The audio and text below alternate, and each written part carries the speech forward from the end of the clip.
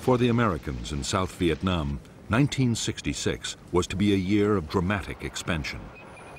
U.S. forces were planned to double to just under 430,000 men. While the buildup was going on, the priority was to secure key parts of the country. By far the most important was the capital, Saigon.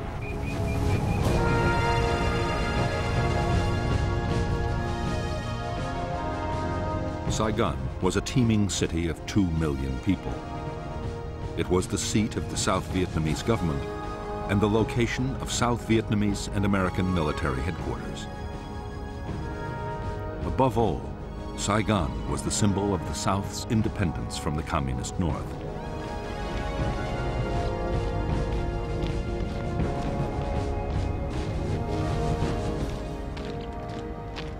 For the commanders of the Viet Cong guerrillas, the capital was the ultimate prize. The tens of thousands of Viet Cong, based within 50 miles of Saigon, were already drawing a noose tight around the city.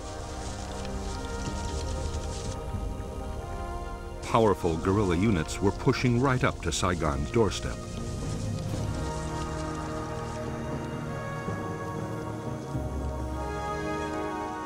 In the countryside around the city, traditional Viet Cong base areas had all the facilities the combat forces needed to prepare their attacks. Since American infantry units had first arrived, they had been trying to disrupt the guerrillas' activities around the capital. On January 8, 1966, they launched the most ambitious sweep yet. Operation Crimp deployed 8,000 troops, making it the biggest American operation of the war so far. Its aim was to capture the Viet Cong's headquarters for the whole Saigon area.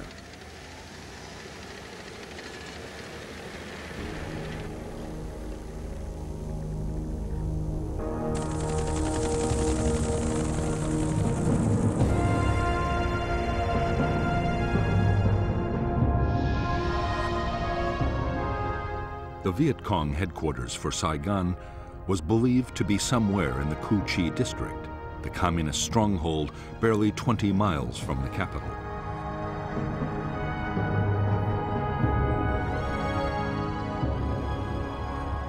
The attack would be launched by the American 173rd Airborne Brigade, a battalion of the Royal Australian Regiment, and a brigade of the 1st Infantry Division.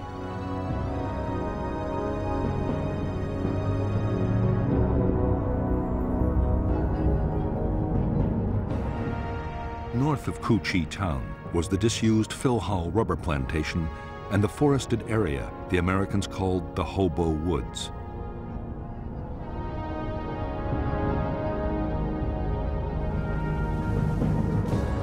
Beneath the whole district ran the massive Cu Chi tunnel complex, about which the Americans still knew almost nothing.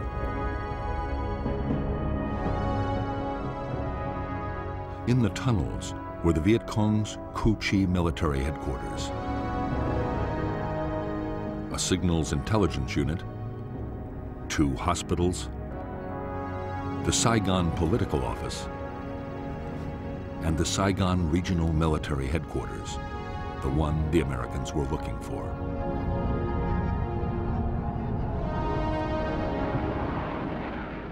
As with every American search and destroy sweep, Operation Crimp began with massive airstrikes and artillery bombardments.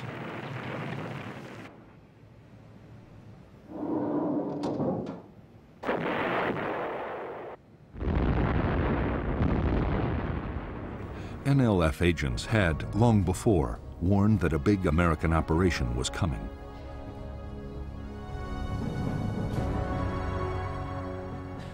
Guerrilla commanders had already moved several thousand troops out of the Cu Chi area.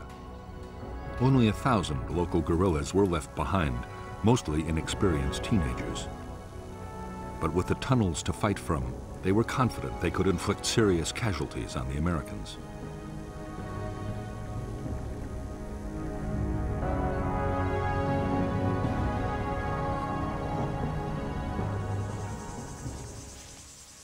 Right from the start, as the Americans attacked into the Hobo Woods, They faced rifle fire, grenades, and booby traps.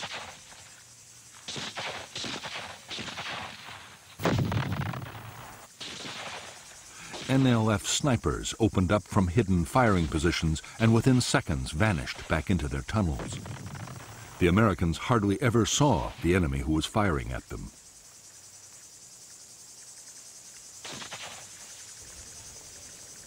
As the days went on, the Americans grew ever more frustrated and demoralized. Dozens of men were killed or injured. Every path seemed to lead to a trap. Only slowly did units begin to discover trenches and bunkers. They also found a handful of tunnel entrances. Still, no one had any idea of the sheer scale of the complex beneath their feet.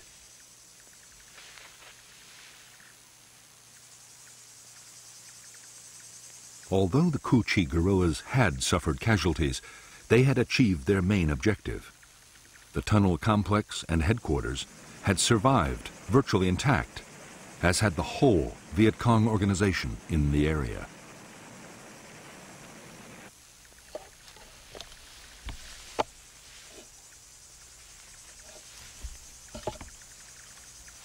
In late January 1966, only a few days after the end of Operation Crimp, troops of the 25th Infantry Division arrived at Cu Chi. Their orders were to secure the area for the 25th's main base.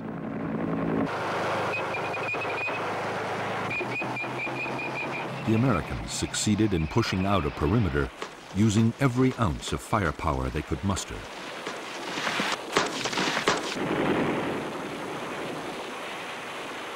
But from the first day, they faced constant harassing attacks from the Cu Chi guerrillas.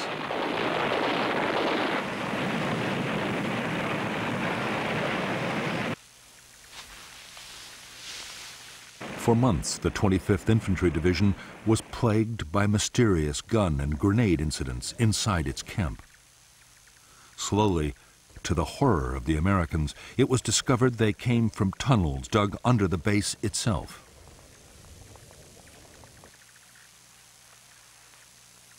They were eventually found and sealed. But the main tunnel complex, only a few miles away, would keep its secrets for years to come.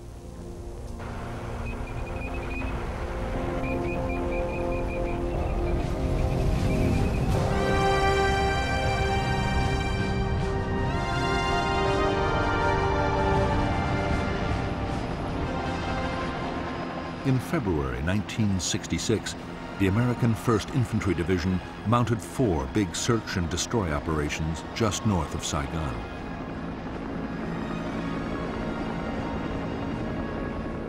The result was disappointing. There were clashes with units from 2 Viet Cong regiments, but there were no major battles.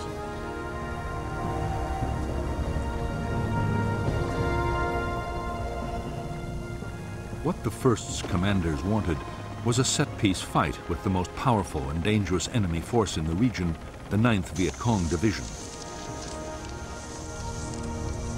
The 9th was made up of veteran regiments and was constantly on the move.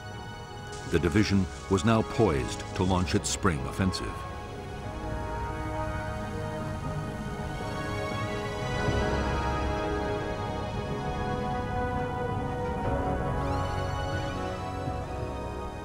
The communist leadership had ordered the Viet Cong to avoid head-on clashes with the Americans unless the odds were very favorable. But NLF leaders still meant to fight aggressively. General Tan, the energetic commander of the NLF, strongly believed that the soldier was more important than his weapons. Tan was certain that what the troops of the 9th lacked in hardware, they would make up for in revolutionary zeal.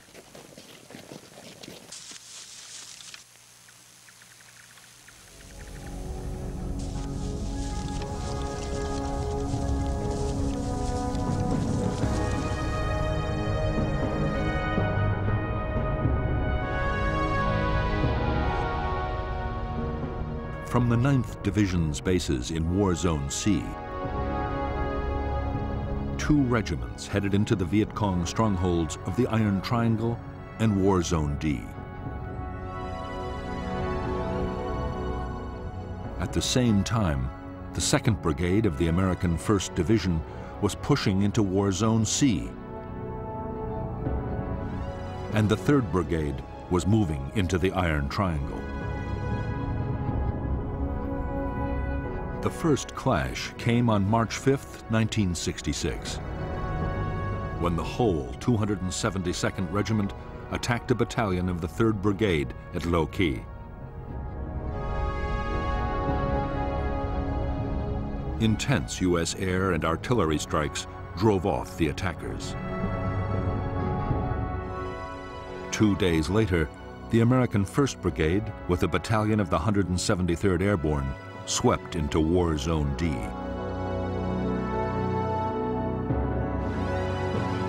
An entire Viet Cong regiment attacked the Airborne's positions. Again, devastating U.S. artillery fire turned back the assault.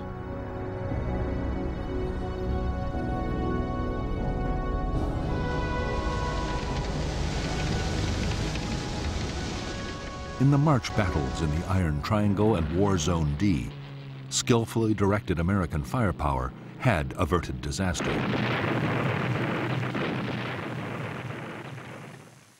Hundreds of Viet Cong had been killed by artillery and airstrikes. However, to the intense frustration of U.S. commanders, after the fights, the Viet Cong regiments had simply melted away.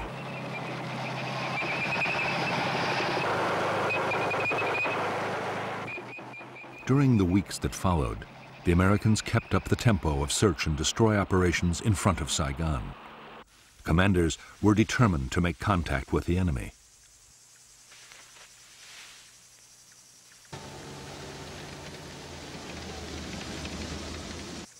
In late April, they launched a major operation into War Zone C to try and find the Viet Cong 9th Division.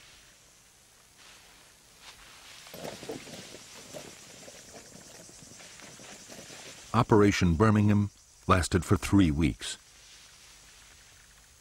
More than 5,000 American troops of the 1st Infantry Division took part. They were backed by huge numbers of helicopters and armored vehicles.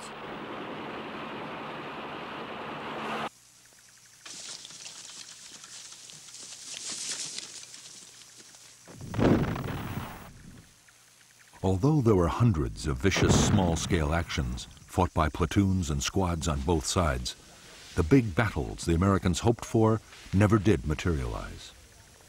In 3 weeks, only 100 Viet Cong were killed.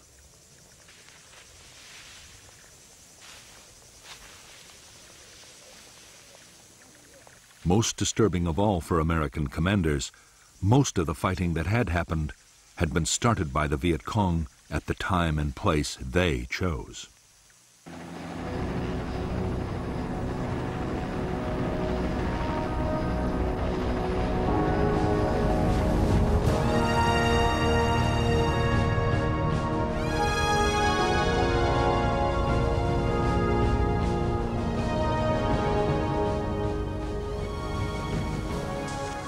From the start, the Vietnamese had followed the 7 principles of guerrilla warfare laid down by the Chinese leader Mao Zedong.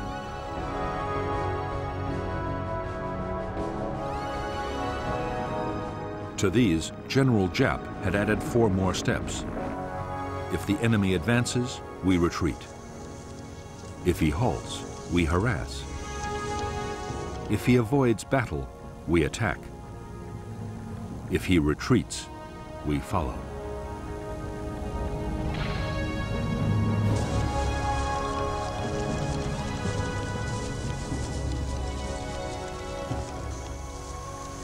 Almost every search and destroy operation the Americans had launched had been met with Giap's tactics. The places the Americans were most likely to land their helicopters were set up for ambushes. Trails were quickly booby-trapped and mined, and snipers left in place. If the Americans did stumble onto a big NLF unit, the chances were it was occupying prepared fortifications with tunnels, bunkers, and trenches.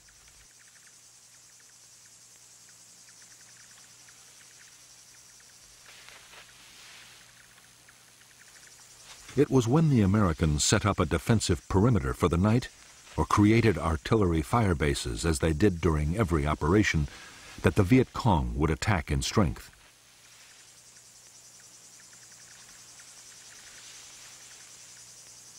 Always, the guerrillas had a plan for breaking off the battle if the opposition got too tough.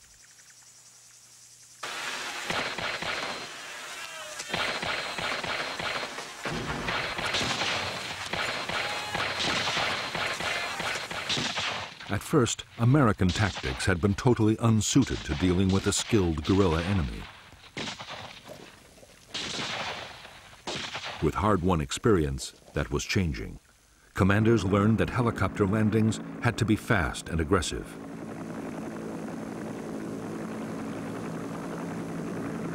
Sergeants taught their men not to bunch up, but to stay spread out.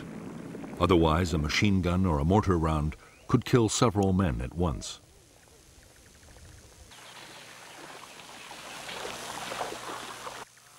When camp was made, perimeter defenses had to be strong, with clear fields of fire all around. Above all, American soldiers learned they had to be vigilant at all times.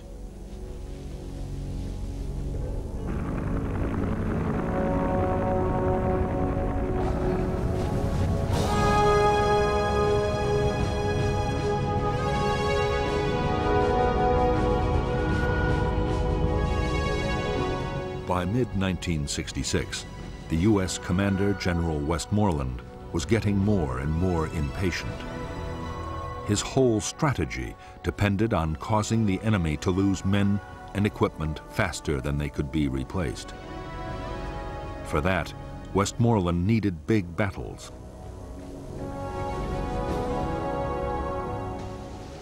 He ordered the 1st Division to make more substantial contact with the Viet Cong. Most of the battles that did happen were started not by the Americans, but by the NLF 9th Division.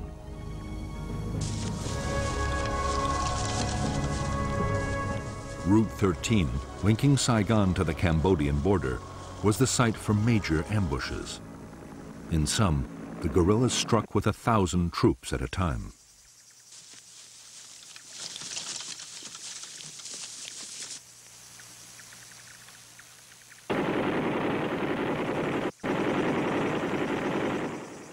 In one attack after another on Route 13, U.S. tanks and armored vehicles were destroyed. On June 30th, 1966, a major battle nearly ended in complete disaster for the Americans. It was fiercely effective air and artillery support that saved the day.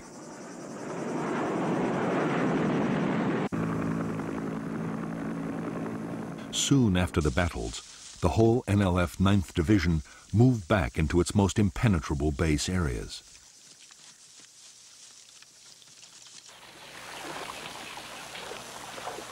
Some crossed over into Cambodia. There, General Tan meant to rebuild the division for a new campaign in November, the start of the next dry season.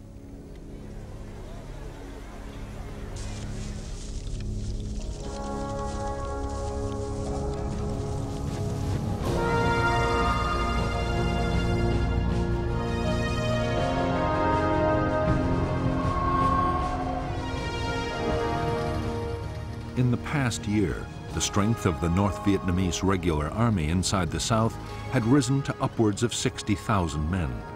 Of these, 10,000 were concentrated in the remote Central Highlands.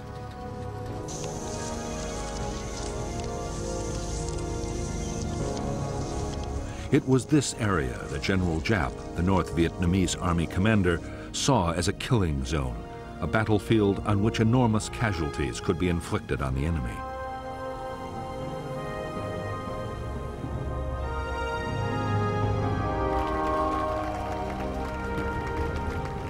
Giap believed that the forests and mountains of the Central Highlands were especially well suited to big military operations.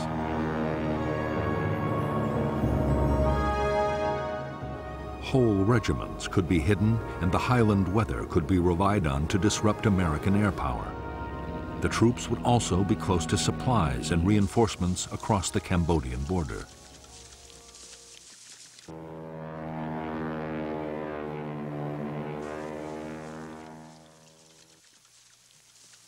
As fighting units, the NVA were tough, well-disciplined, and well-trained. For months, they had been constantly on the offensive.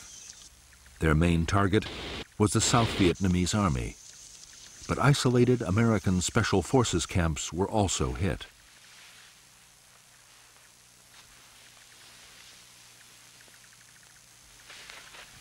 Increasingly, attacks were carried out by units up to 2,000 strong.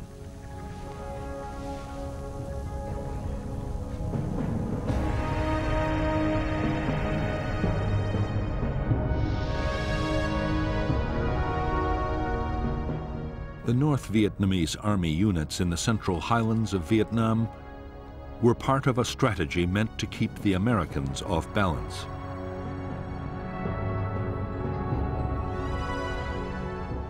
There were powerful NVA divisions on the demilitarized zone, separating North and South Vietnam. And there were the NLF regiments opposite Saigon. Communist forces could present the Americans with a challenge in any of the three areas and force them to react.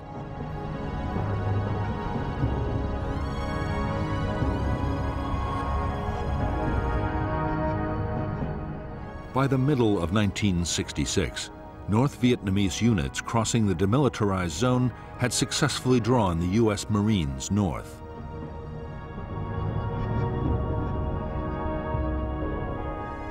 In the highlands, the NVA 24th Regiment had engaged elements of the 101st Airborne Division. The 1st NVA Division had pulled a U.S. infantry brigade and the 1st Air Cavalry towards the Cambodian border.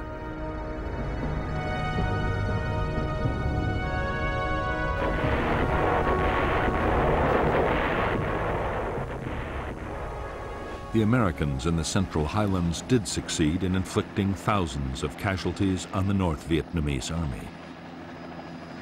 But in some of the most arduous fighting country in Vietnam, the Americans found it impossible to trap large enemy units.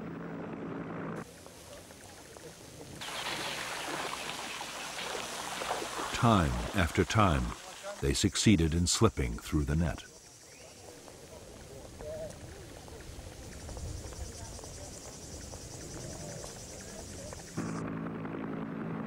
Although the American military were killing 5 North Vietnamese soldiers for every one of their own losses, Northern commanders were still confident. General Giap was sure that his forces could stay on the offensive and take heavy casualties as long as there were no dramatic defeats. The manpower potential of North Vietnam had barely been tapped.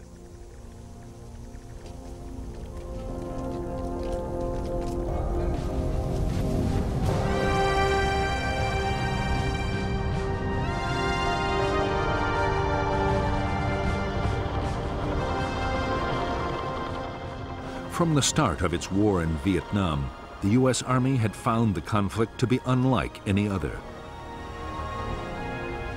As Viet Cong attacks proved every day, there was no front line. Each side controlled only the territory immediately around its positions or its bases. The Army was calling it area war.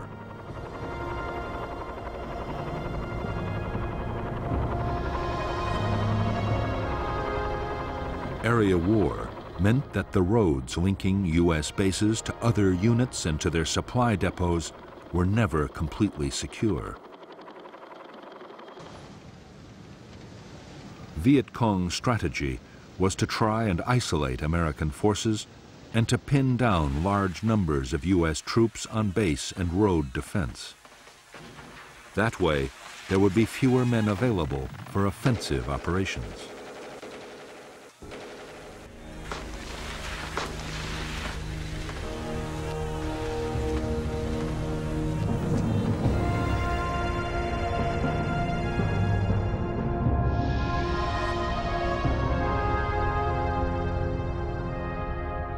The supply lifelines for the 25th and the 1st U.S. Infantry Divisions were the roads linking their major bases to Saigon, Bien Hoa Air Base, and Long Binh, the biggest supply depot in Vietnam.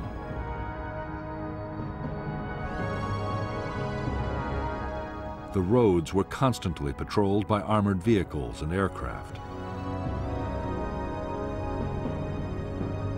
In August 1966, the 25th Division was tasked with clearing the way for a new American unit, the 196th Light Infantry Brigade. The 196th was to be based at Ta Ninh to secure Route 22, running through the NLF base area of War Zone C.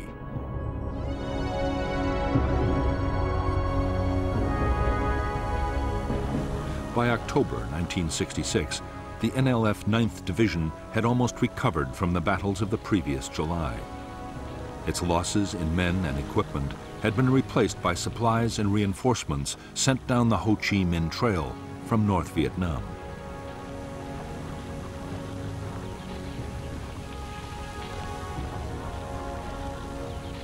With the dry season coming, the 9th was busy in War Zone C, preparing for its next offensive.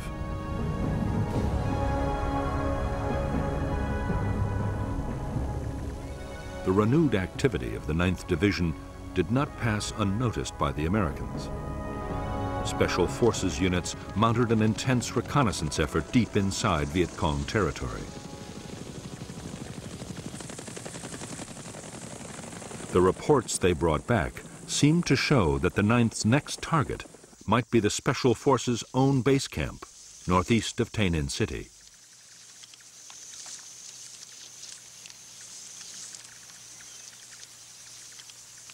American commanders were determined to disrupt the Viet Cong's plans.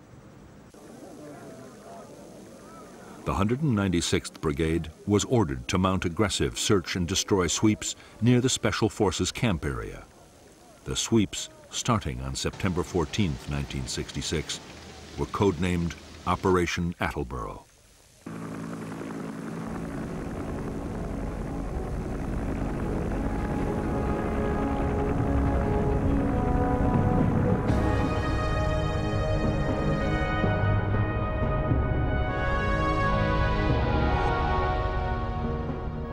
Operation Attleboro was launched by the 196th Light Infantry Brigade together with 22,000 South Vietnamese soldiers and GIs from the 1st, 4th, and 25th Infantry Divisions. Almost at once, huge supply caches belonging to the NLF 9th Division were found by the Americans south of the Michelin rubber plantation. It was believed the NLF were somewhere between the plantation and the American Special Forces base at Suy Da.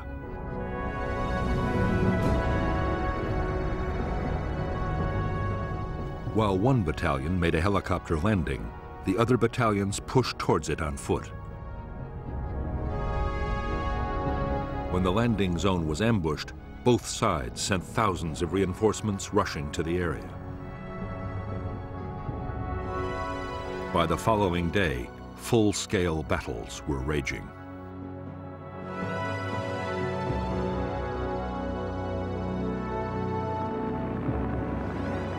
In the first days of Operation Attleboro, almost every fresh American unit sent in was ambushed.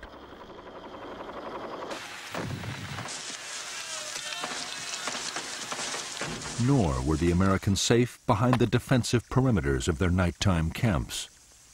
NLF units struck with thousands of men at a time and came close to wiping out whole American formations.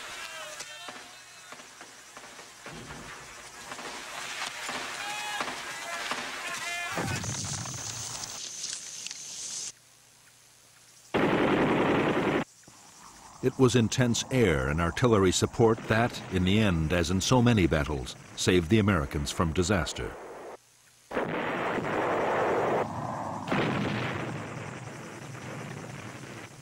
Even then, many of the NLF battalions were attacking out of bunkers, trench lines, and tunnels, and were sometimes able to withstand the most punishing bombardments.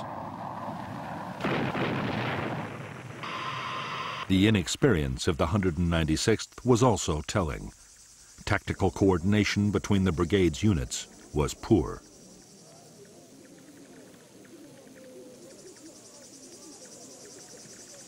Although the situation was desperate, American commanders in Saigon also saw a major opportunity. Attleboro might be a chance to fight the kind of big battle they had been looking for.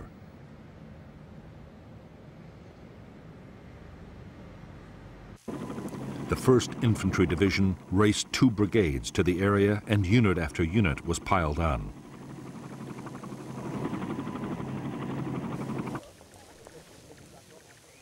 The 11th Armored Cavalry Regiment, only just arrived in Vietnam, was also thrown into the battle.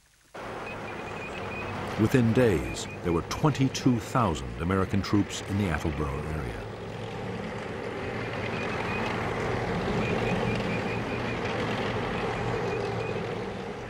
The massive buildup of American forces was the NLF's cue to disengage.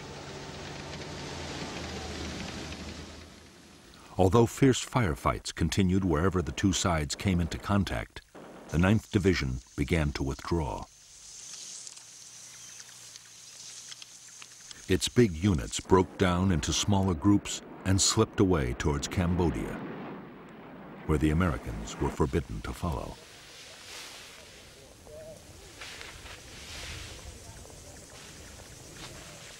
In Operation Attleboro, the Americans had failed to destroy the 9th Division in an all-out battle.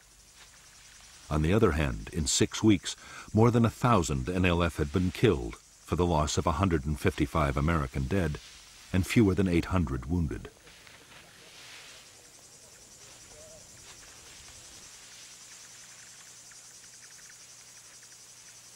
U.S. troops had captured a massive amount of enemy stores and documents, and Viet Cong plans for the coming months had been badly disrupted.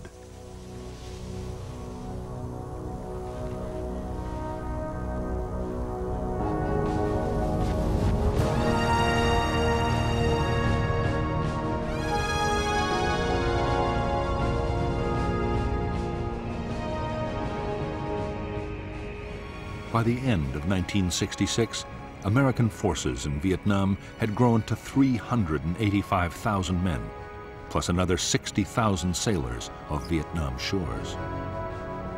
As the force levels had risen, so too had the casualties.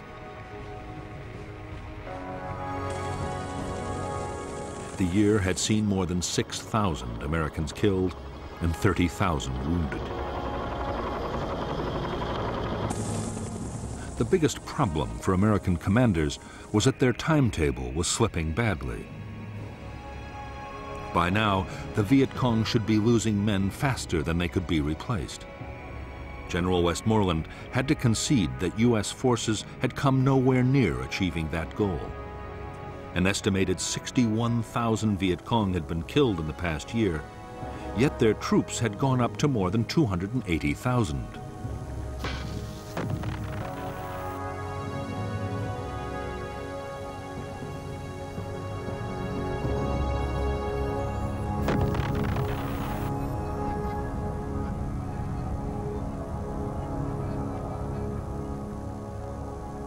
Part of the problem was that the American bombing campaign against North Vietnam and its supply routes to the south was still failing.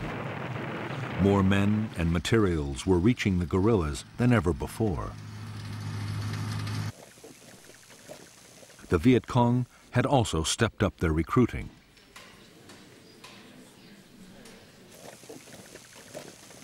There was one cause for optimism on the American side.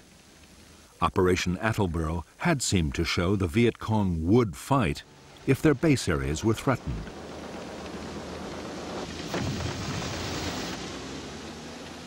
The latest plan was to go back into War Zone C with even greater forces. But first, the Americans wanted to solve an immediate problem. The districts just in front of Saigon, the Iron Triangle and Cu Chi, were still major Viet Cong strongholds.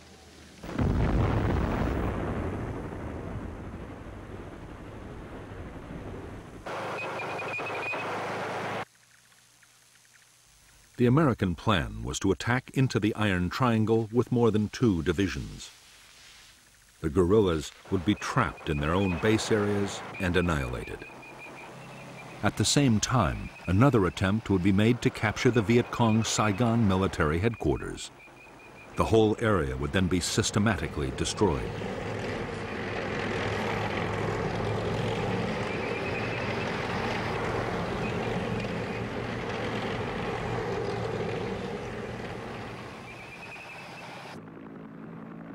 Before the attack, American aircraft dropped 20,000 leaflets telling the population to leave at once.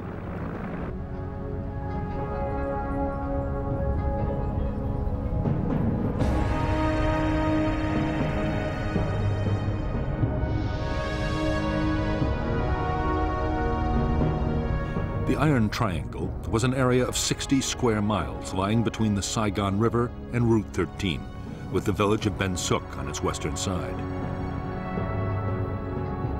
A major Viet Cong tunnel complex ran under the whole district. The 272nd Regiment of the NLF was operating there, along with 2 battalions of NLF Main Force, 2 independent NLF battalions, and the Phu Loi Battalion. But on the eve of the American offensive, most troops were withdrawn. Only local NLF companies were left to defend important installations. The American plan for Operation Cedar Falls was that the 25th Infantry Division and other units would occupy blocking positions on the western side of the Saigon River, forming an anvil. The 1st Division and the 173rd Airborne Brigade would assault from the north and the east, with a battalion landing at the village of Ben Suc. Meanwhile, the 11th Armored Cavalry Regiment would act as the hammer, smashing through the center of the triangle.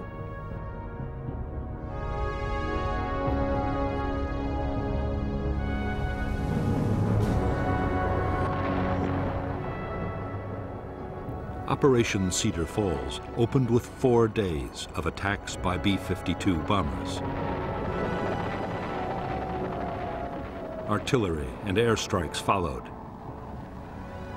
and a wall of fire was laid down to cut off the NLF's retreat.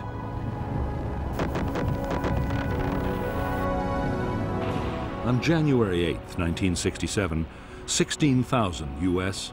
and 14,000 South Vietnamese Army troops moved out of their bases in fleets of helicopters, armored personnel carriers, trucks, and boats.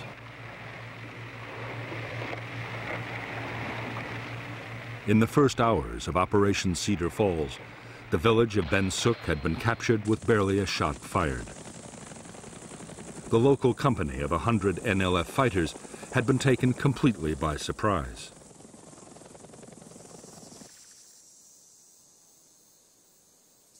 As the village's 6,000 inhabitants were rounded up for interrogation, bulldozers began to level every building in sight.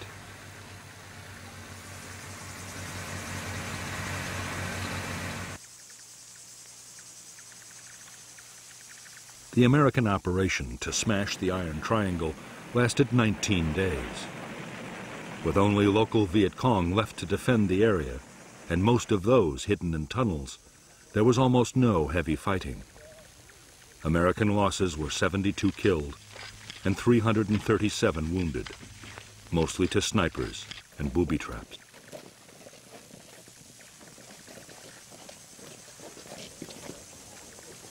In Ben Suc and in the Tan Dien forest, the Americans uncovered dozens of tunnel entrances. By now, they were better prepared. Specialists, known as tunnel rats, had trained to go down tunnels and explore.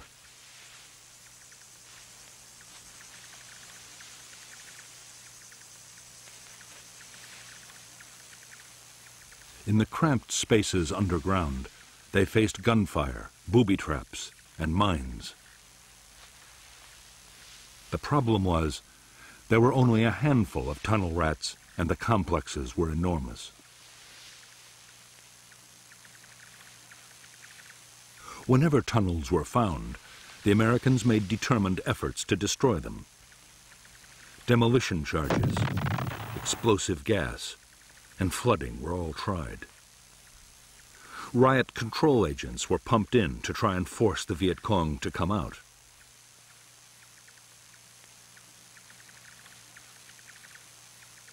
Nothing really worked. The tunnels were designed so that neither gas nor water could penetrate far.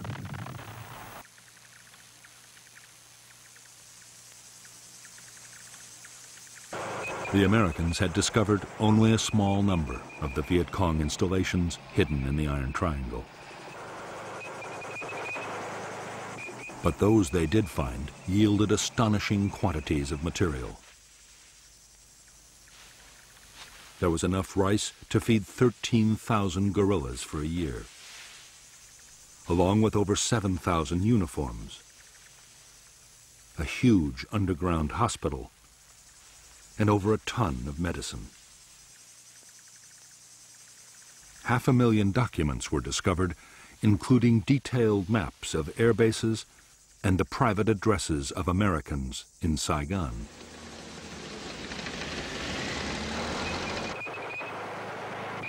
Some U.S. commanders immediately hailed Cedar Falls as a major success. Westmoreland was much more cautious.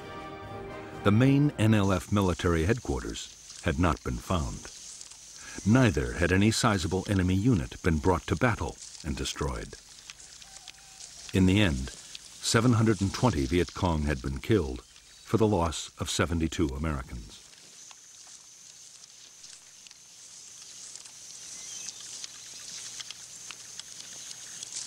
One aim of Operation Cedar Falls was achieved. The Iron Triangle was completely and utterly destroyed. After its inhabitants were moved out to refugee camps, the district was turned into an uninhabitable wasteland. Huge Rome plows cut 20-foot-wide avenues crisscrossing the forest to make any movement instantly visible from the air. These massive machines could plow the tallest trees into the ground. 60 square miles of forest near Saigon were plowed under in the Iron Triangle. Afterwards, Operation Ranch Hand aircraft sprayed lethal defoliants to destroy the jungle cover and make it impossible to grow crops.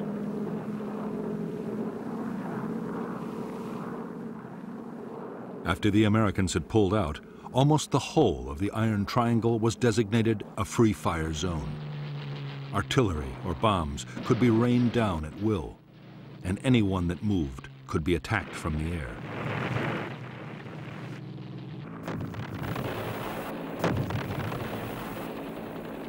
Yet to the astonishment of the Americans, within weeks of Operation Cedar Falls, the Viet Cong were active again in the Iron Triangle.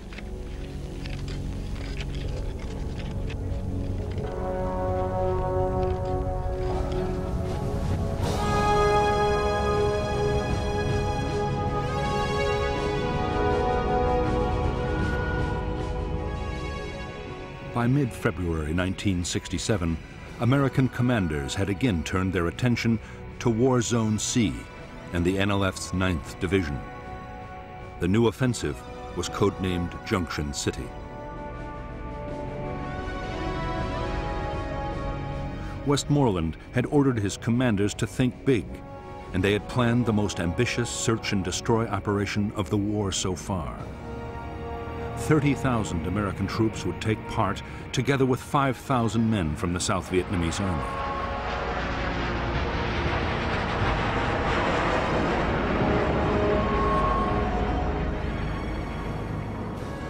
The main targets of Operation Junction City were the Viet Cong's biggest base areas and their main military headquarters for South Vietnam. This was known as the Central Office for South Vietnam, or Cas Vinh. However, Cas Vinh never existed as a place. In reality, the military and political leadership of the Viet Cong were always mobile.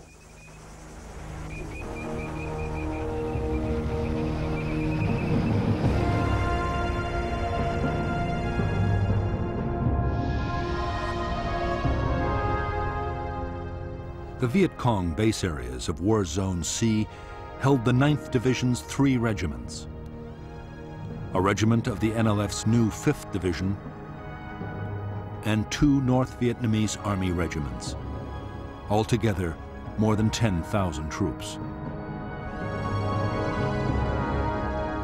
There were also thousands more local Viet Cong scattered throughout the region.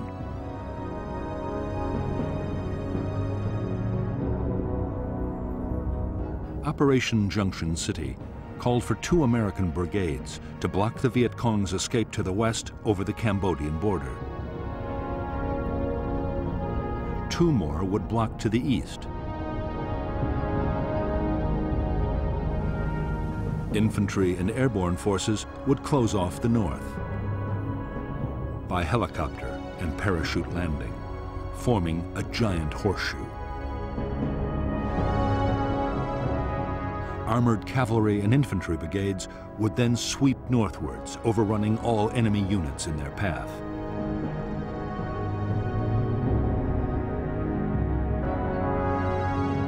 In the second phase of Junction City, a series of special forces camps would be built, along with a bridge over the Saigon River, and operations would shift to the east.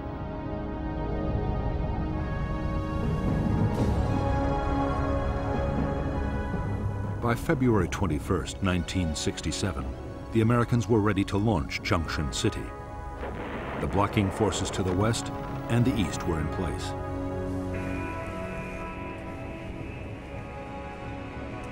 All that remained was to insert the northern force.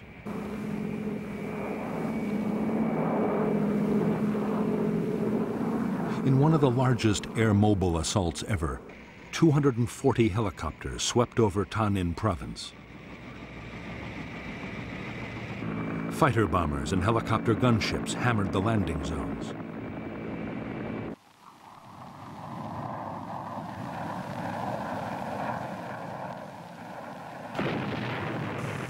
Within hours, 2,000 troops were deep inside Viet Cong territory.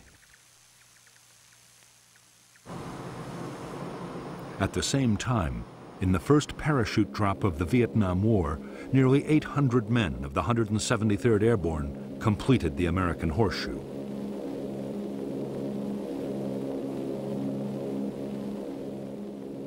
The day after the massed air-mobile landings, infantry and mechanized units began pushing north into the horseshoe. The terrain was dense forest. The whole area was riddled with Viet Cong fortifications, tunnels, and bunkers.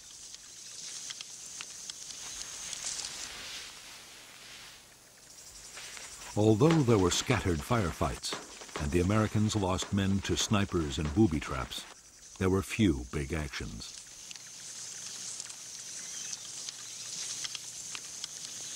Often, guerrilla installations were found abandoned.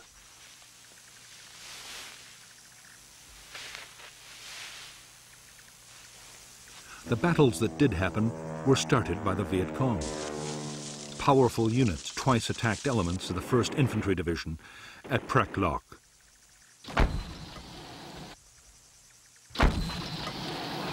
Furious American bombing and artillery fire drove off the assaults.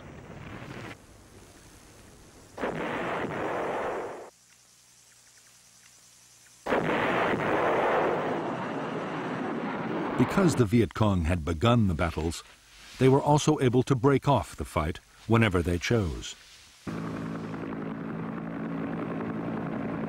Nor were the American blocking forces able to trap them and make them fight. The dense vegetation meant the guerrilla battalions could break down into platoons and filter through American lines. By now, the Viet Cong military leadership the Americans were searching for had also slipped away, across the border into neutral Cambodia.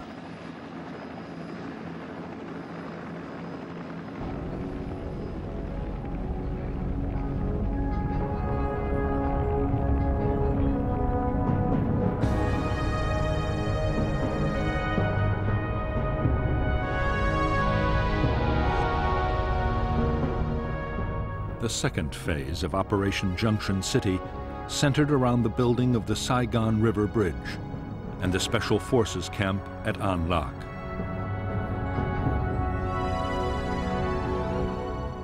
Convoys of trucks shuttled up and down Route 13 with building materials. For defense, artillery fire bases, including Fire Support Base 20, were scattered along the road. Firebase Gold and Landing Zone George were created for search and destroy sweeps.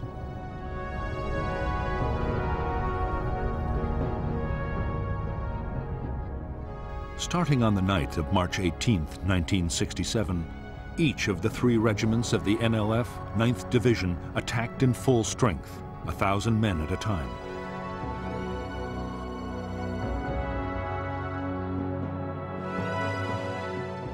Each attack was driven off by overwhelming American air and artillery fire.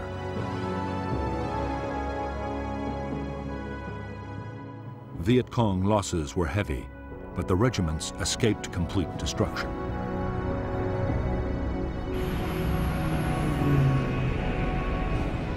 Operation Junction City lasted 72 days. By its end in May 1967, this operation, coupled with the Cedar Falls offensive, had cost 282 American lives and 1,500 wounded. Nearly 3,000 Viet Cong had been killed. Guerrilla bases had also been overrun and installations destroyed. American troops had captured large quantities of stores, equipment, and weapons.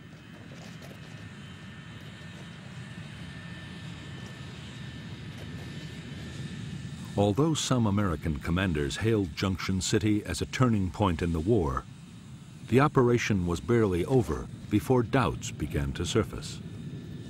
Like Attleboro and Cedar Falls before it, Junction City had inflicted casualties, but there had been no great battles of annihilation. The Viet Cong's regiments were bruised, but still intact. Nor did the Americans or the South Vietnamese Army have the forces to occupy the area indefinitely.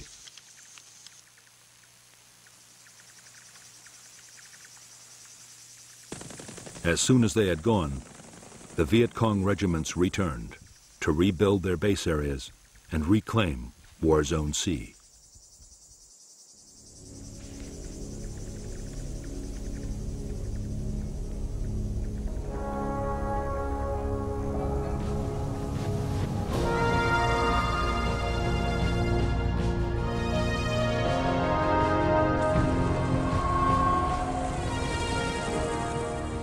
In July 1967, the U.S. Defense Secretary Robert McNamara flew to Saigon to discuss strategy with American and South Vietnamese leaders and officials.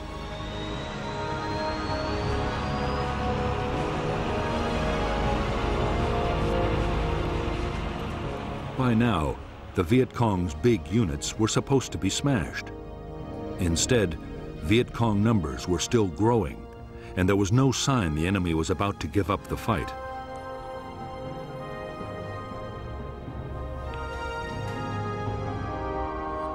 McNamara had already recommended an increase in U.S. troop strength to more than 500,000 men. But now, he doubted even that would produce victory soon.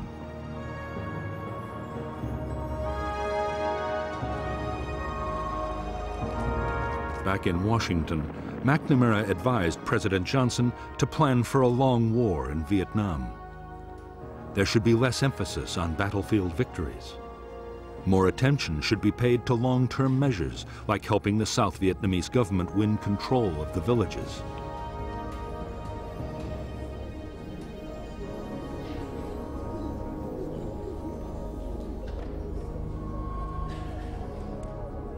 Meanwhile, the cost of the war in casualties and dollars should be kept down in case the American public lost patience.